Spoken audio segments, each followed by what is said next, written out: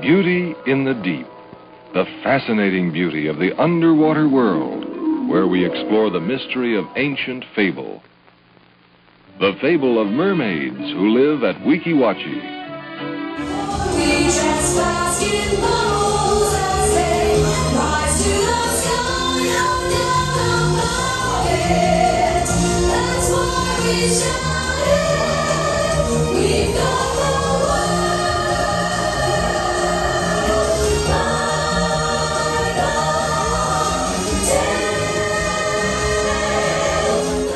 Hello everybody, George Taylor from ImagiNERDing coming to you from beautiful Weeki Wachee.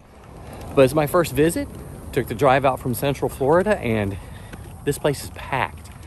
They parked me in a grass sandy lot and I'm walking past all these cars.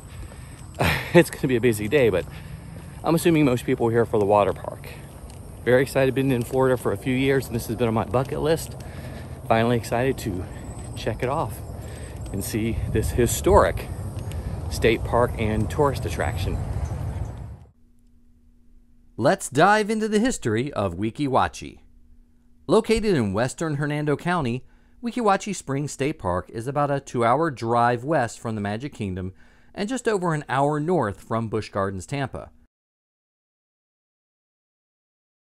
Although it is a state park today, it started out as a tourist attraction that was privately owned and operated for most of its more than 70 years. The name Weeki Wachee means little spring or winding river in the Seminole language. Like other springs in Florida, Weeki Wachee is a source of clear and fresh water from the aquifer, and Florida springs have been tourist attractions for more than a century. Weeki Wachee itself is so deep that the bottom has never been discovered, and the water is at a constant 74 degrees. Newton Perry, who was a natural-born swimmer, lived near Silver Springs as a child and would teach swimming in his teen years. He would also put on underwater exhibitions with his sisters, which were photographed and published in magazines to promote Silver Springs.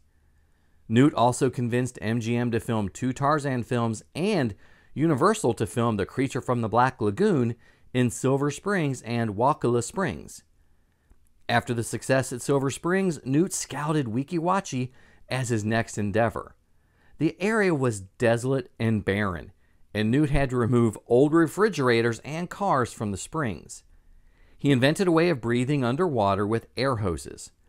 Then, he built an 18-seat theater below the water surface for the shows. The theater opened on October 13, 1947. Years later, it was expanded to 50 seats due to the worldwide popularity of the Mermaid shows. In 1959, ABC, the American Broadcasting Company, the same company that Disney purchased, ABC ended up buying Weeki Wachee. ABC heavily promoted the shows and even built the larger 400-seat theater that exists today. The shows continued, and in 1982, Weeki Wachee opened the Buccaneer Bay Water Park.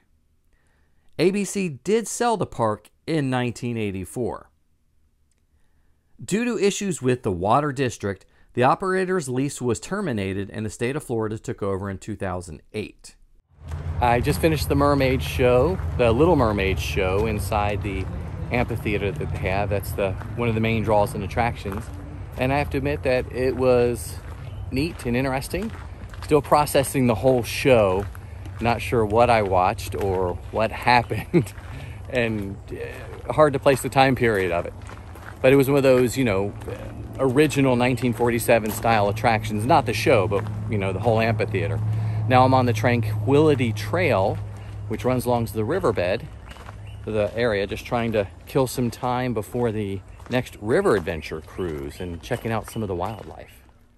Sadly, I didn't get to experience the Wilderness River Cruise. When I had approached the dock earlier, it was about 11:30 and it said the next boat was 1 p.m. This video, of course, is the closest I got to seeing the cruise. I noticed the dock had about 30 or 40 people waiting under shade, and when I asked one of the park rangers, they said the boat only holds about 25 people. I knew that if I didn't show up early enough for the 1 o'clock show standing out in the sun, I wouldn't get to experience it.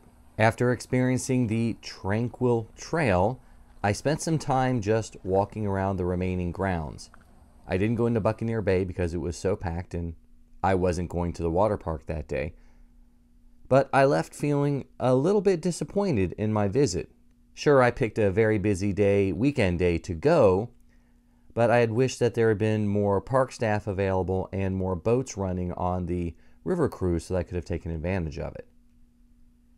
It really felt like it was a very small and tiny local water park that the residents took advantage of instead of driving the hour and a half to Disney's water parks. It was really great to see the grounds and to walk through this historic Florida attraction, similar to, Cypress Gardens. You hear a lot about them, and it's nice to experience them firsthand. As I mentioned, I just would have liked for there to have been more to do, especially with a $13 admission price. I didn't mind paying that. It did help support the park, and I really enjoyed seeing the history of an early Florida attraction. Would I recommend visiting Weeki Wachee? I'm not really sure. The Mermaid show seemed very dated and very misogynistic, and even though they kept saying it was based on the Hans Christian Andersen tale, it really followed the Disney movie pretty closely. Except the songs were kind of weird, and I'm not sure about the message that was coming across. Overall, though, I enjoyed walking through the historic area and getting a greater sense for what it was like to visit Florida pre-Walt Disney World. So if you're in the area, I don't think it hurts to stop by and check it out. I would just avoid it on weekends at any cost, especially on a hot, busy summer day. Have you ever visited Weeki Wachee? Leave me a comment and let me know. I would love to hear from you. I'm George Taylor from ImagiNERDing, and I hope to see you in the parks.